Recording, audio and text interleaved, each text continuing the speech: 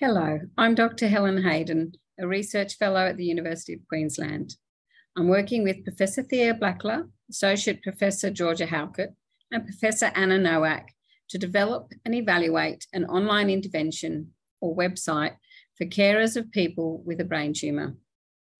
We know from research with caregivers that it can be a struggle to find reliable information to help people feel confident and capable to care for someone with a brain tumour.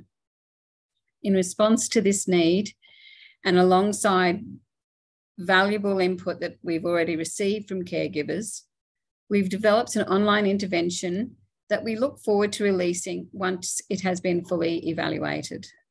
We want to check how useful it is and the impact that it may have on carers' wellbeing. The website has been piloted already and updated in the hope that we are providing an easy-to-use, valuable resource that has information to support people across a caring journey from diagnosis of a brain tumour.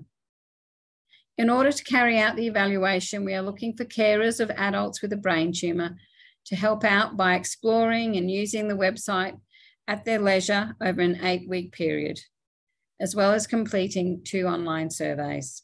If you can help out or just want to learn more, please scan the QR code above. We hope to hear from you. Thank you.